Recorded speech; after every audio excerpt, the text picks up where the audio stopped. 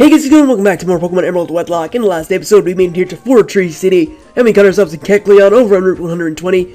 In this episode, we're going to be taking on the Fortree City Gym.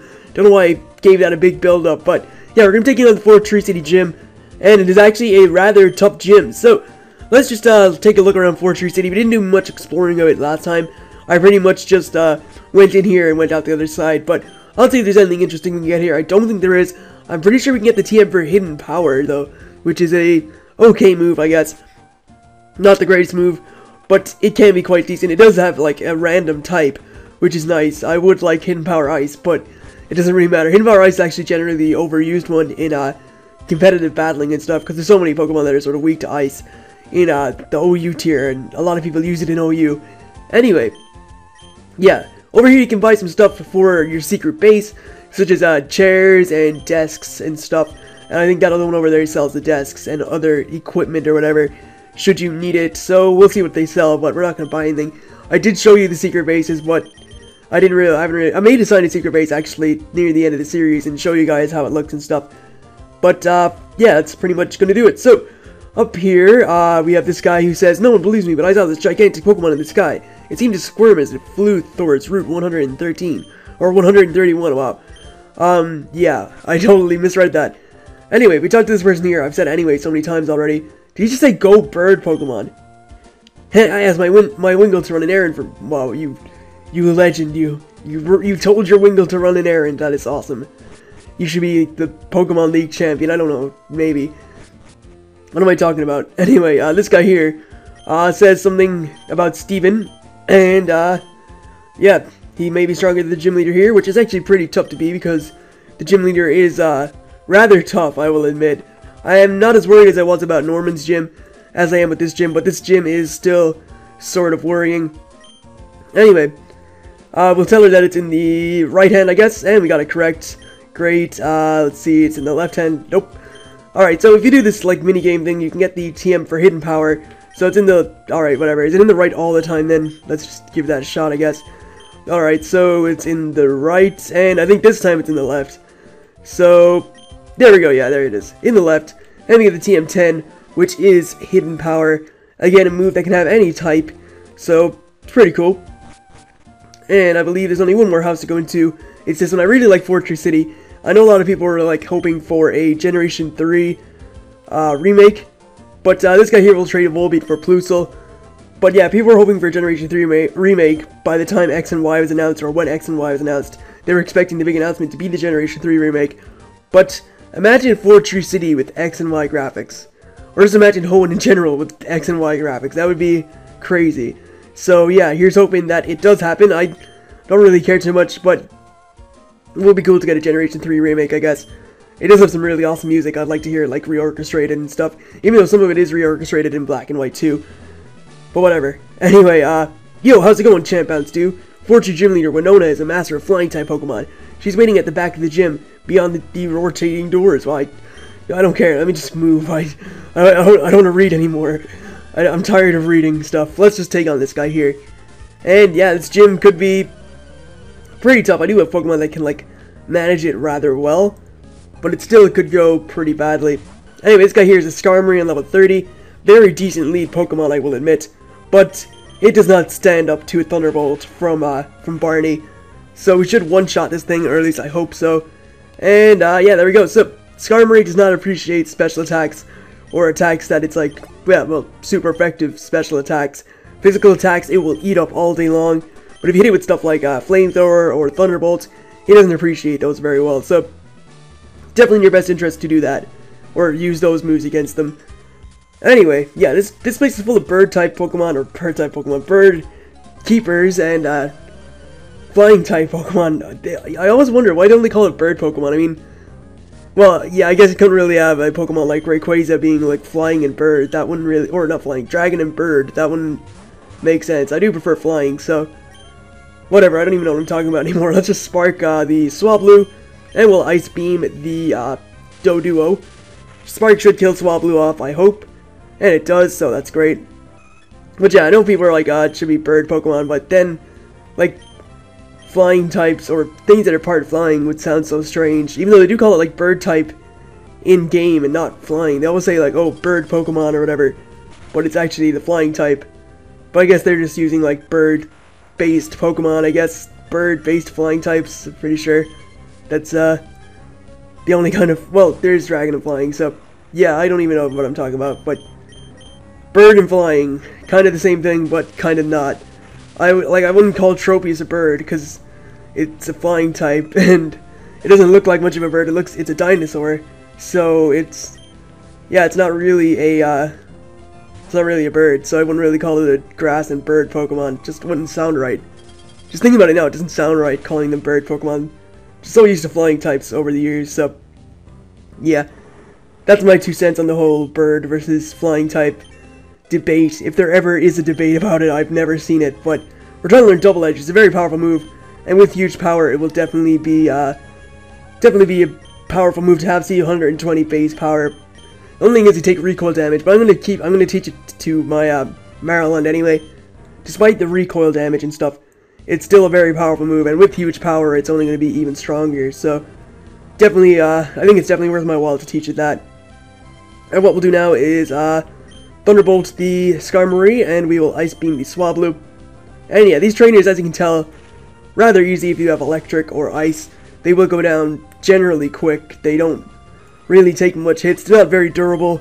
And yeah, it's just pretty plain sailing if you have either of those types. So if you do, then you should have an easy run in here. I definitely recommend having Manectric or Electrode, Magneton. All of those types would be pretty good. So long as you have an Ice type, or so long as you got Ice Beam and have taught it to a Pokemon, then you should be good. So remember, go back to the sunken ship or the abandoned ship on the way to Dewford, because that is where you get the TM for Ice Beam, and Ice Beam is very, very helpful in this gym, as you'll see when we get to Winona. Yeah, that's it. So commentary already sounds very weird to me today, but I think that's because I have like a little bit of a headache, and I'm like, part of me is worried about this gym and a part of me isn't. I'm pretty sure I should be worried though, because it could be a challenging gym. And what we'll do is just Sparks. I have 13 Thunderbolts. I thought I had way less than that, but turns out I have enough. So yeah, Swellow, generally a fast Pokemon. It does hit really hard too, so be careful with these things. As you can see, I'm 5 levels ahead of this thing, and it still outsped me. So it is a fast Pokemon, and we already know it's fast, and we already know how hard it hits. We did have poor little Sparrow faint on us in the last gym, which still haunts me to this day. I'm afraid I'm still not over I'm still not over the massacre that was the Petalburg City Gym. That was just, yeah, that was just a crazy massacre, and I don't feel right thinking about it anymore. I probably should get it out of the back of my mind. So we'll Spark the Pelipper, and we'll Ice Beam the Xatu. No point in wasting Thunderbolts on Pelipper when it is quad weak to Spark, and Spark takes it out. So, yeah, this could be a pretty short episode, actually, depending on how the gym battle goes. Nightshade, this Xatu is not very threatening, honestly. Pretty much, I should just take it out with an Ice Beam, actually. Maybe not Ice Beam, I think a Spark allowed to finish it off. Does Ice Beam kill? Ice Beam does not kill. Ice Beam only does about 60%, which honestly is not enough, but Spark will finish it, so it's alright. It's okay, Maryland, you did your job. You hit that thing with a Ice Beam, or an Ice Beam. I seem to screw that up a lot. I seem to say like letters that begins with vowels and put an A in front of it when I meant to put an N in front of it. I don't know, just English, man. It's easy. I'm just stupid. So let's Super Potion up. Get ourselves up to full HP, exactly. I think I should probably use an elixir if I have one. Do I have one? I do. I'll use it on Maryland, actually, because he is running low on Ice Beams, and I will need those Ice Beams for the gym leader. So let's just figure out this puzzle. Actually, I meant to turn that one over there around, I think. So let's see. Turn this up this way, I think. No? This gym is, like, confusing sometimes, so actually, yeah, now I think I know what I have to do, so we'll take on this trainer first, and then we'll figure it out. Yeah, this gym, I mean, I know a lot of people get stuck on it. It's usually just this last part I get stuck on, but we have a Tropius here in level 30, and I probably should have let off with Maryland so I could Ice Beam this thing, but We'll see how much a Thunderbolt does. Should do about a third, maybe even half. Half would be really good. It is neutral effective, and it kills it with the critical hit. Not bad, not bad at all. I will happily accept that. I will accept any hacks, just because I'm worried that I will lose a Pokemon. So, nice bit of crit hacks there, that's great. Pushes over here, then up and around, and down here. And push this over here, and up, and there we go. So, we're at the gym leader. Alright, let's do this thing. I'm Winona. I'm the leader of the Fortree Pokemon Gym. I have become one with bird Pokemon and have soared the skies. However grueling the battle, we have triumphed with grace. Witness the elegant choreography of bird Pokemon and I.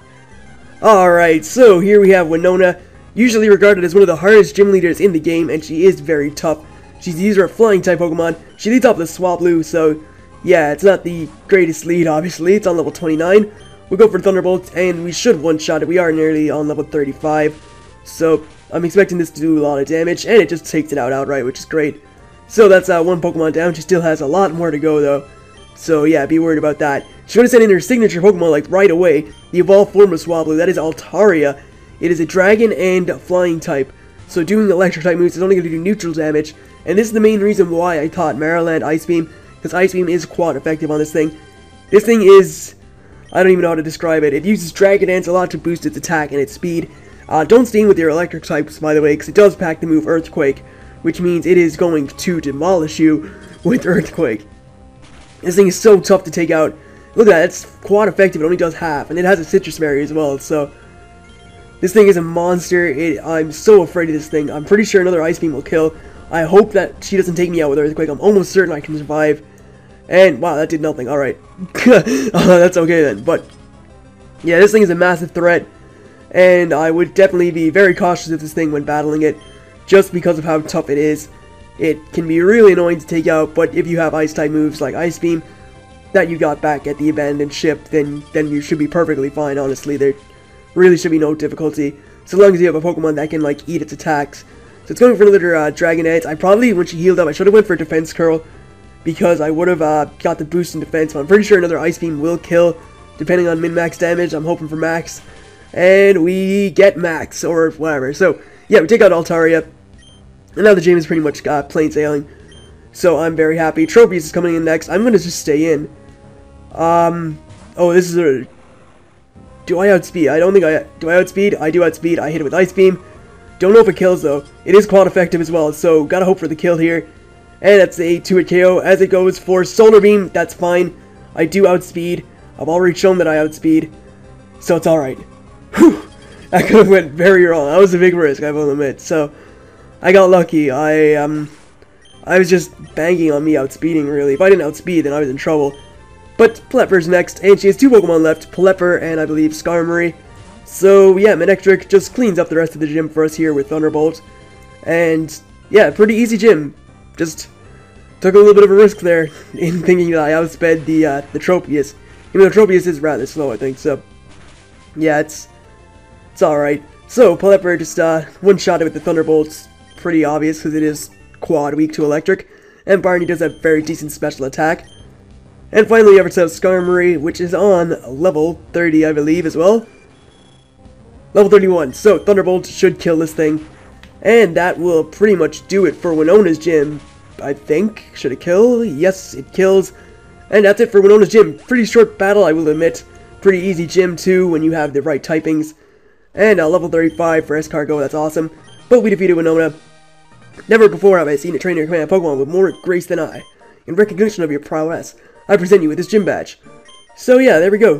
Pretty easy, actually. It could have been a lot worse. Get the feather badge from Winona. And Maryland and Barney just got the job done. With the feather badge, all Pokemon up to level 70 will obey you, even those received through trades. You will also be able to use the move Fly out of battle, and this is a gift from her. It's TM40. It's her signature move that she never even used. It's Aerial Ace. Very powerful move. It never misses too, so yeah, I would definitely recommend teaching it to a Pokemon if you have one that can learn it. I think I may actually teach it down to my Grobot so I can combat other grass types. So let's just do that. I don't really have anything else that can learn it, I think. So teaching it to my Grobot would be a nice boost. And yeah, Grobot is the only Pokemon I have that can learn it. So let's just teach Aerial Ace. And Zigglypuff is holding an item I can take. We are going to get rid of the move, I think I'm going to get rid of Quick Attack. Even though it has priority, I'll just get rid of Quick Attack. And there it is. So, Teal learned Aerial Ace, which is sweet. And I'm going to just take the item off Zigglypuff. And that will wrap it up here. So, that's pretty much it. I would like to thank you guys for watching. I hope you enjoyed this episode of Pokemon Emerald Wedlocke, even though it was rather short. And the gym was sort of, I would say, anticlimactic, I guess. But that's just the way it is, I guess. So yeah, thank you guys for watching. I hope you enjoyed it. And I will see you guys for more shortly enough. So, catch you then.